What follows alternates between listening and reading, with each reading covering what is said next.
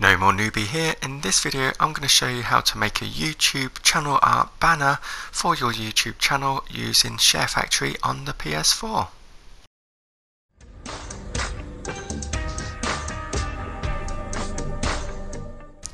So if you're a PS4 player and want to learn how to make gaming videos using the free and easy Sharefactory app on the PS4, then this is the channel for you, so please do subscribe and turn on notifications so you don't miss any future videos. Okay, so shout out to It's Jack Gordon who asked me to make this video. Please do check out his channel and consider subscribing if you like his content.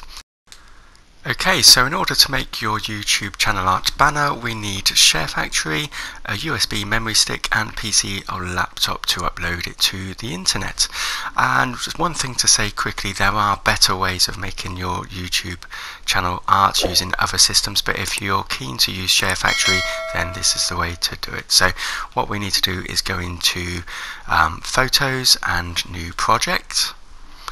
And then there are lots of different themes here that we can start using, and each theme has one or two or three different screenshots that you could use as a base, or you could use a solid color or gradient as a base and adjust it to whatever color you want as a background. So I'm just going to flick through a couple to show you that there's a few different options, and you can choose whichever ones you want. I'm going to choose this one here, and the Naughty Dog anniversary art is what we're going for to start with. So you can use any. The only thing with the one I'm choosing is it's quite dark, so possibly one you might choose one that's a bit lighter, but I like the style, so I'm just going to go with it. And then we're going to just go down this left hand column and find this one here, this where it's got 3 frames going across, and what you can do is add screenshots each time you go back to the same one, or you could actually change it up if you wanted to, but I'm just going to use the same 3 here. So you just choose screenshot and then push across on that and square to add it to the frame. And then what we want to do is pan and zoom, and you can move it about and find a particular area that you like, and just get it just how you want it really, and there's no right or wrong on this. I'm just going to do it quickly just to give you an idea of what to do, but obviously I think you'd spend a little bit more time and just try and get it exactly how you want it, because it's going to be the first thing that people see on your page, so it's important to get it right. But I'm going to use this and as an example, just try and show you the best way of doing it very quickly. So you've got the borders here, and I've moved the spacing down so it's a really thin border. What we will do at the end is we will get rid of it, okay, because we're not going to actually want it on our arts at the end.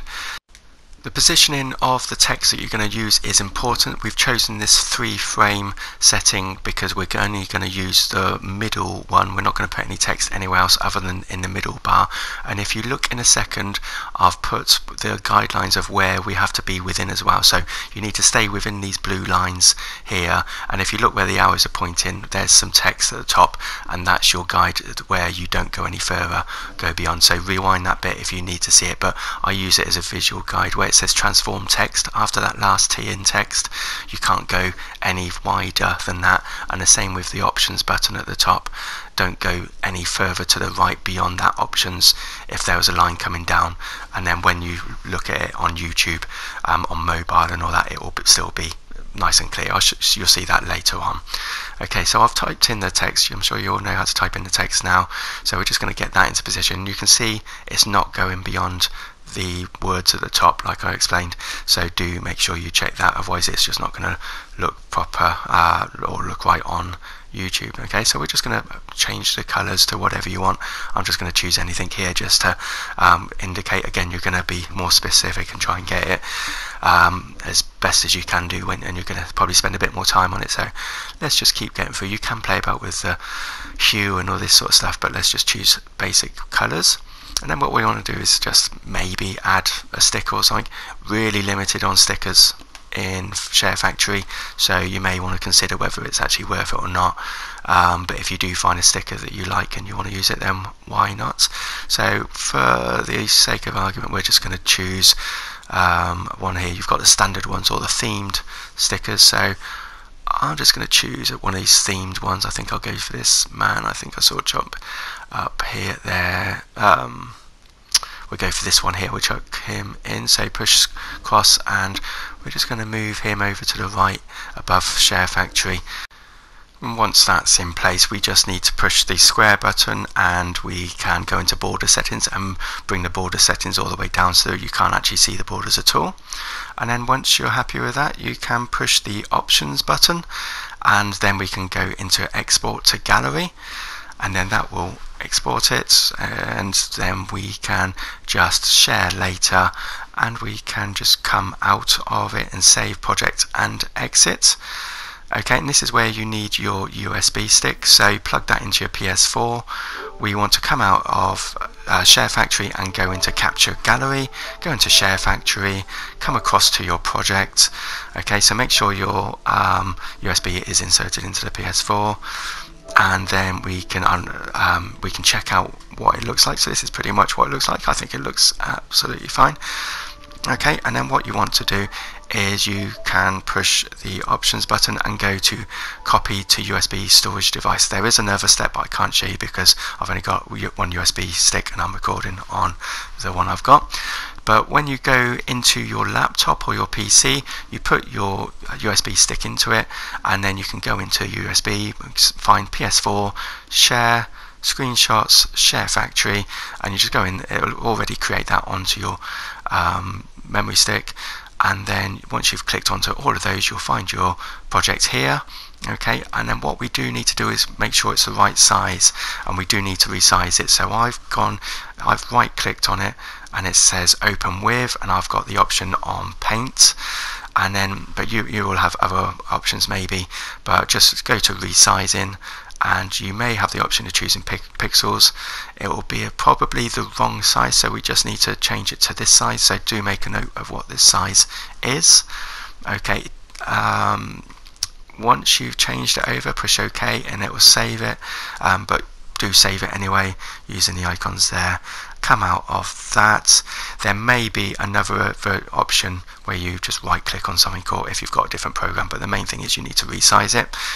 Then you can go into your YouTube, and I'm using my test channel here, and you go to your channel, and then you look on your channel art. This is something I was just playing about with the channel art there. You just click on that camera setting, and then you can select a photo from your computer. You can go to your photos. They do have some standard photos as well, so you select from photo from your computer, and then you find the USB stick, find the screenshot that you're working on, and that is what it will look like if you had it on a desktop, PC or mobile. So you can see why we needed to stay inside those lines, and yeah, you do have the option of changing it about a little bit with cropping, but that is all there is. So it's important to get it right in the first instance, I'd say, and then you can select it, or yeah, so that's just showing you where we are. We select it there, and then it will just load up, and there you go, job's done. Okay, so actually it doesn't look too bad, and I remember trying to use Sharefactory initially to do a channel art and couldn't find any way of doing it, so now we know how to do it. Give it a go. There are better options on the computers, but if you're really keen on using Sharefactory, then that is the way, and I hope this helps you out, and if you have found it helpful, please do subscribe and turn on notifications to let me know that it's been of use, and thanks.